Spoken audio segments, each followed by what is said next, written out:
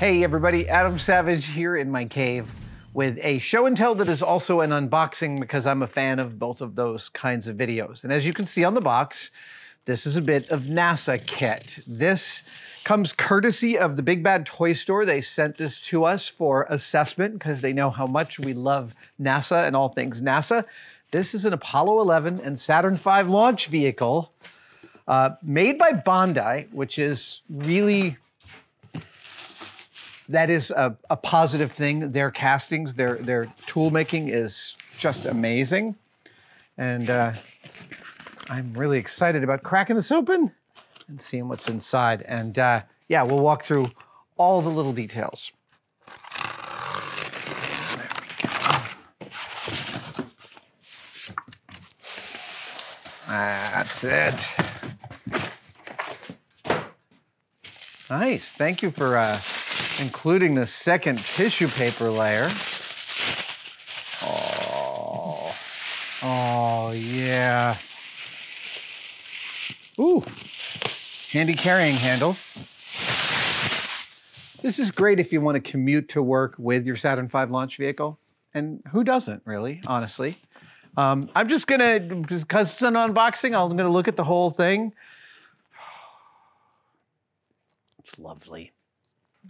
Bandai is just awesome. Big Bad Toy Store, this is really exciting.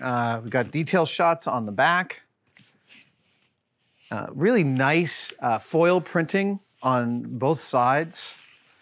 Yeah, you know, there's always a way in which I consider like awesomely done box art and multiple textures on the packaging to be like, it's the harbinger that somebody cared. And I always get very excited about that. Again, all foil printing on the interior box with a cool texture that I haven't really seen before. There's actually, if you look up close, there's almost like a non-woven fabric texture to it. It's fascinating.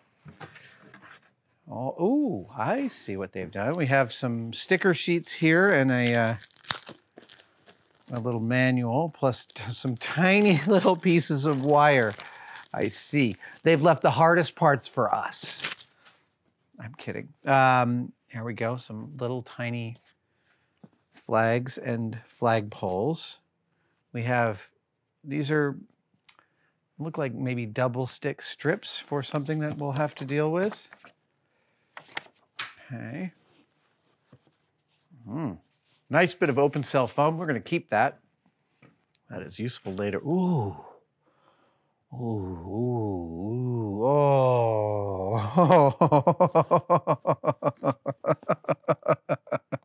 Oh. Okay.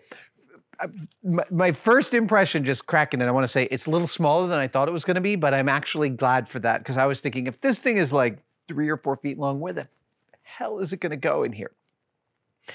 Secondly, while it is a slightly smaller scale than I thought it was, there's no shortage of detail. I can see right away just some beautiful, crisp castings. Absolutely gorgeous. Plus, we've got a little bit of moon surface here. And the coolest thing about the moon surface is it's covered with footprints. That's really awesome. Let's put that there. We have some astronauts. They appear to be about 5/8 of an inch tall. We have the lunar module. Here's the LEM. Oh my gosh, wow, oh wow. Here is, oh my goodness, beautiful, a chrome one. Sorry, I'm getting the names of these things wrong, I recognize, I apologize, but okay, I'm gonna have to get this out of the way because there's a lot of parts. Oh, beautiful brass label. All right, we're just gonna start pulling these out. Okay. Oh, man. Wow, oh, beautiful. There, oh, look at that. Okay.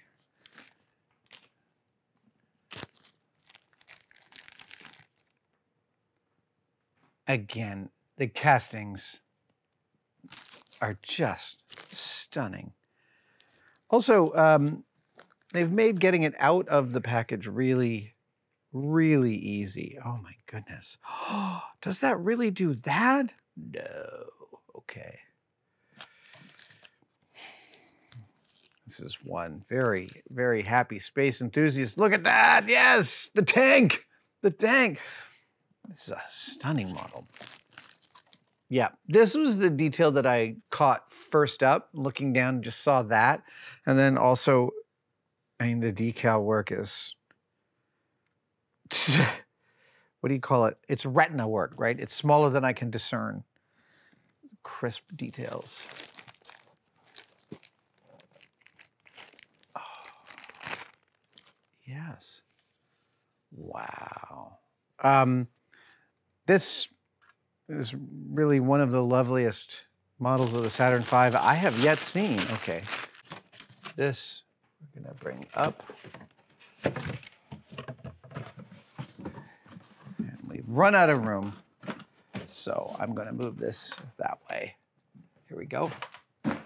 Ha! Ah, wow, okay.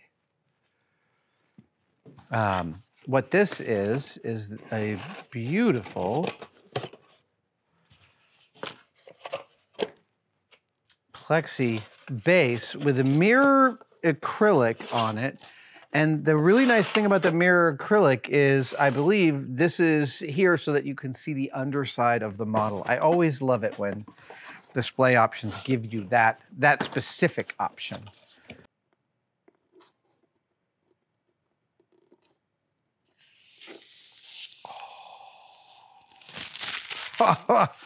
It is never again going to be that pretty, ever.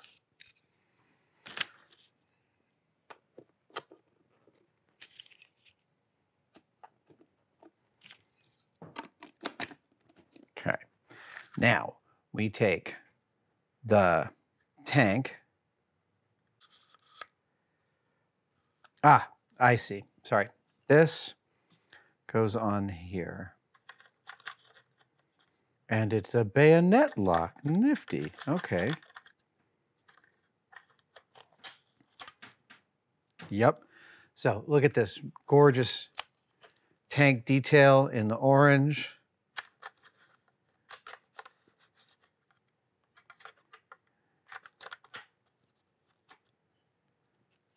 Very positive fit. Excellent fitment. This... Just the idea, look, okay, here, take a look. That's the first thing I saw when I cracked the package. That is the kind of detail I was talking about.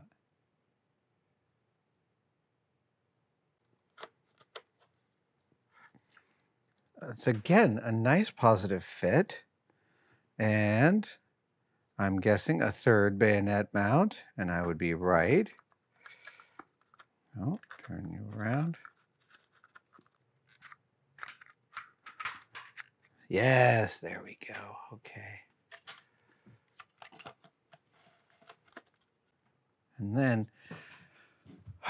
so many stages.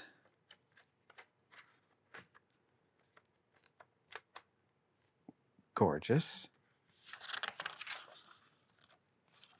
And then this business clips up here.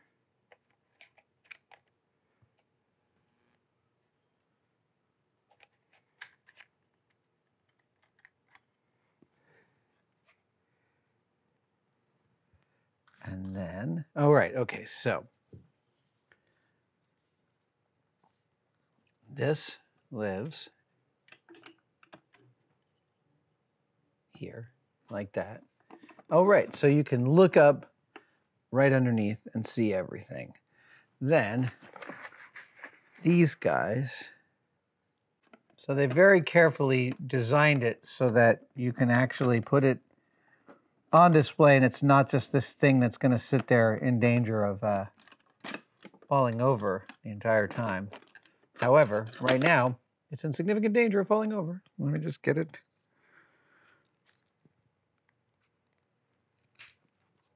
great. And, oh, I already got a fingerprint on the mirror. Now, we've got, oh, right. Okay, so the lunar module, this is it for shipping, as it were. Right? Oh my God. Oh, wow, these actually fold? Are you kidding me? These actually fold. That's ridiculous. That guy lives right there. Yes. And then that closes up. That's nice construction. That's really good.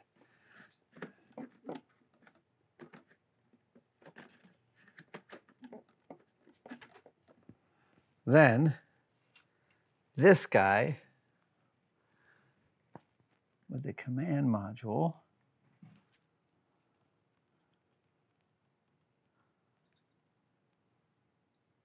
There it is.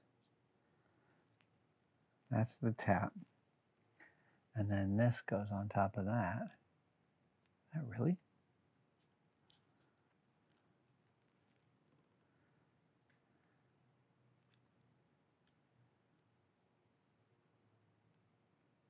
I'm going to pull that down so I can take a look at it. Uh-huh. Okay. There it is. Yes. Wow. And part of me wants to just note to myself, there's a lot of moving parts to this. And then I think, yeah, welcome to the space program. Okay. Now, that is the upright display of this, but I have some other options, which is also cool. I have these guys, which are clearly for different sections. Oh, right, okay, yes, there we go. Got that, and then we've got, if one so chooses, one can display the sections. There we go. And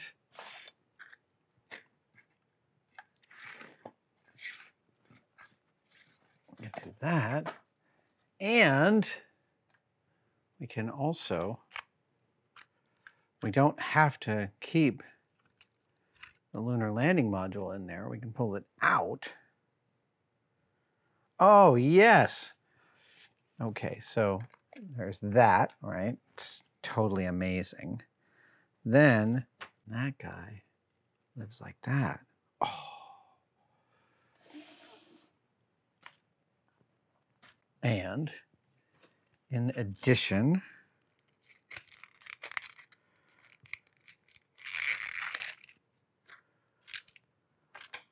we have some things. We have a couple of astronauts. One who is raising his arms in exultation. And, sorry, just take a look at this. This is why I say Bandai has amazing castings. Look at that. That is like ½ an inch tall. Well, here you have it, all the components of Bandai's Saturn V rocket. It is a beautiful construction. I mean, and because it begs the question, we all as a culture have been building this model since the 60s. This is the classic NASA space model. This is the classic rocket ship, right? So what is there left to do? Give better and better display options and the fidelity of the castings and the detail work. This is, look, for any NASA nut job like myself, this is a gorgeous, gorgeous display item rendered magnificently. It really, like, when you are looking up close at something like this, it's been mass produced. And I have built this model, and I've also used parts of this model on countless Industrial Light and Magic models. But looking up close at the detail and understanding that they mass produced this and still achieved so much detail, it's very inspiring, and it is a beautiful model. And I mean, this is one of the ways we learn. We become obsessed with stuff. And then when we become obsessed, I become a completist, and I want all the things. And then slowly, as I'm gathering the things, I'm getting knowledge without even realizing it. I'm learning about the different tanks and the multiple stages of the Apollo program and how we got to the moon, how we used these vehicles and reconfigured them along the journey. All of that story is here in these models. And they've actually included a helpful narrative here of the multiple stages of what configuration it was in during the journey, at what point in the journey. I was only 2 years old when we landed on the moon, but there is a way in which I believe that like a whole section of world culture became armchair experts in how all this worked because no one had tried this before. And it's helpful to remind myself of how it must have felt back in the 60s to watch what NASA was doing and follow along and become obsessed and learn about what humans can do when we band together to try the impossible. And the way we got there was using this vehicle. It is a great display, and I really appreciate that they've given multiple options for how to display it, because that is one of the bugbears, especially for collectors like me.